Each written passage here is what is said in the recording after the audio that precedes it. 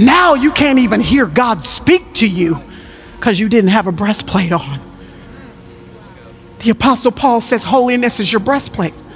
Holiness blocks you from a full frontal attack of the enemy. Holiness keeps the enemy at bay to where when he comes looking around for some people that he can infiltrate some upside down environments that he can fester in, he can't find that with me or with you because we've chosen right side up living, aligning ourselves with the truth of God, breastplates in place, securing us against the schemes of the enemy. Holiness is your breastplate. I came to tell you to live right.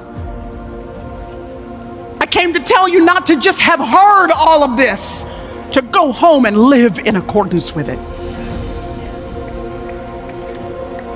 Be ye holy.